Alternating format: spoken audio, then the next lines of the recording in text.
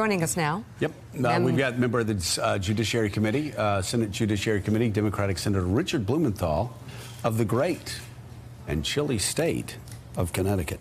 Senator, I must say, as somebody that's talked about the institutions holding themselves up very well the first year, it seems that the second year has started, unfortunately, with a series of troubling challenges. Perhaps they're just testing the water on an independent Justice Department.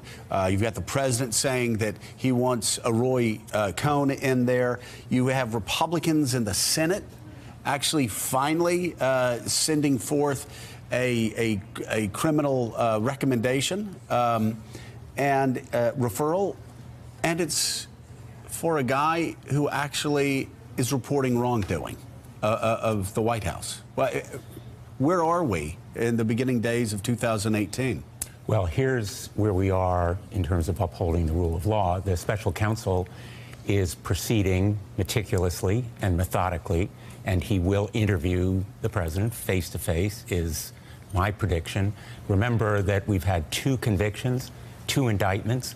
The indictments will result in trials, and those trials will be revelatory of additional facts, as will the additional convictions and indictments that you can expect early this year from the special counsel. That's part of upholding the rule of law. I'm very disappointed. So you're saying we should expect additional indictments soon? Almost certainly, in my view, there will be additional convictions. Convictions? Guilty pleas, okay, as well as indictments. But on the Judiciary Committee, I'm very disappointed that this first action by the Republican majority is aimed at someone who has reported wrongdoing, Christopher Steele, rather than committed it. And it's based on information that the FBI and the Department of Justice actually provided to the committee. It's not new information generated by the committee. And so I think it seems more designed to deflect from the investigation that we should be conducting into collusion by the Trump campaign with Russian meddling and the obstruction of justice. Christopher Steele, who's referred for prosecution, actually blew the whistle on the Russians. He reported wrongdoing, and he should be before the committee for an interview, perhaps. But I have read Simpson's interview with the committee and Donald Trump Jr.'s interview with the committee, and I can tell you that the really serious, profound, and pressing questions are raised by Donald Trump Jr.'s interviews, and I'm hoping that we will call him for a witness and that the committee will release Simpson's testimony. That's what we're calling for them to do today. On Donald Trump Jr., despite the apologies from Steve Bannon, Mike, I suspect there's a reason why Steve Bannon said Donald Trump Jr. will be cracked like an egg, and a reason why people close to this investigation have for some time said, watch what happens to Don Jr. Well, it's inevitable that something was going to happen to Don Jr. As Senator Blumenthal just indicated, he will be called back to testify further. But that raises the question of the threat to the investigation, to the special prosecutor himself, to that office. Where would you put the risk today of the president trying to dismiss Bob Mueller? In the same week, Mike, as the Wolf book came out, there was an extraordinary, excellent report from the New York Times about the president sending his White House counsel to stop Jeff Sessions from accusing himself so that he could, in effect, stop the investigation. So I think there's a real Is that threat. obstruction?